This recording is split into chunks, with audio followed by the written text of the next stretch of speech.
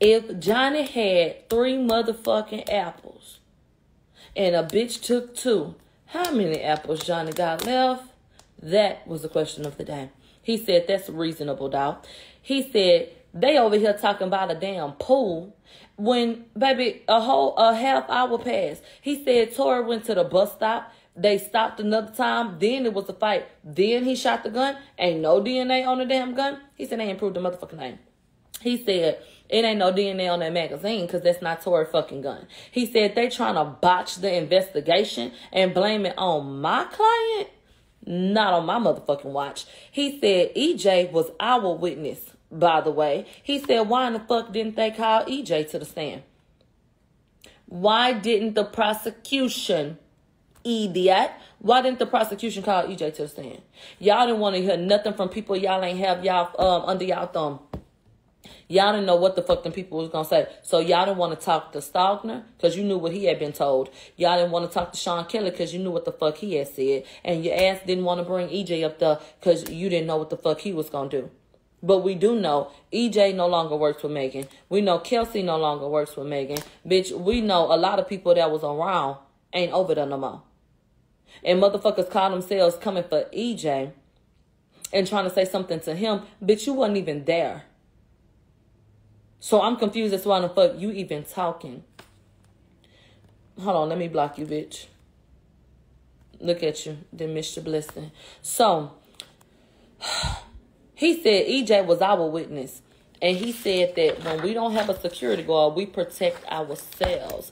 He said EJ saw something that looked like a gun in her bag before and quite possibly saw something that looked like a gun that night. He said he didn't pack her bag, Kelsey's bag. He said Kelsey went to the car and her bag was a bag that was open.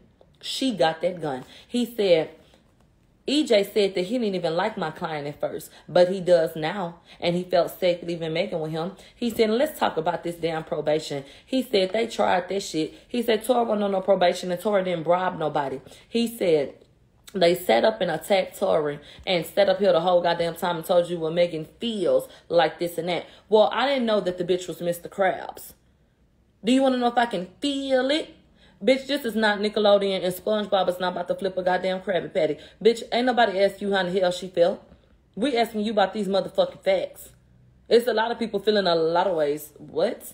So then, he said EJ backed up our claims. He said Megan did not want to leave. They said she had EJ move her shit. And it wasn't no evidence and no guns. He said they up here showing you Instagram posts that ain't even fucking verified. He said, we feel bad that Megan got shot, but that don't mean Tory did it, bitch. Okay. He went over the gun charge. He said, my client, and recall, the jury did ask for clarification on this again when they were doing deliberations. He said, my client didn't willfully use a gun. He said, in terms of shooting a firearm in a negligent manner, he said, there ain't no damn evidence that my client shot a motherfucking thing. He said the only proof is that Kelsey did, from what Sean Kelly said.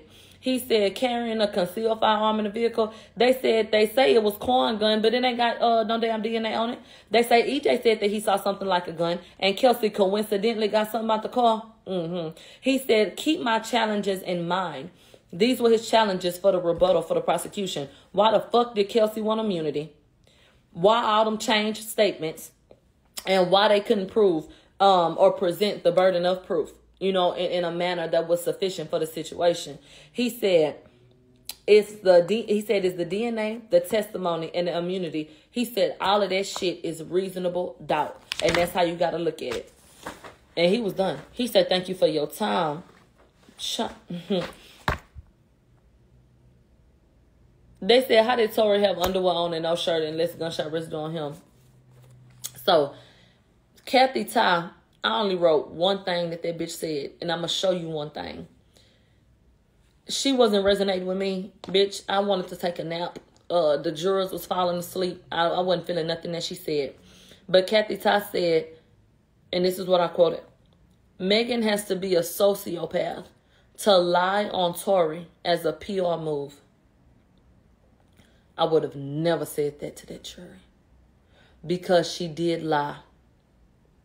She did lie. And that was a PR move. You didn't want to tell people that you was even having sex with him or that you got into it with Kelsey. That was a PR move. So if you're going to introduce the idea that if she were to lie on him and that would make her a fucking sociopath, well, babe, then I guess you think she a sociopath too then. I guess you think that she's a sociopath as well. Because she did lie to protect her image. And that was a PR move. So you think the bitch retarded? Chump.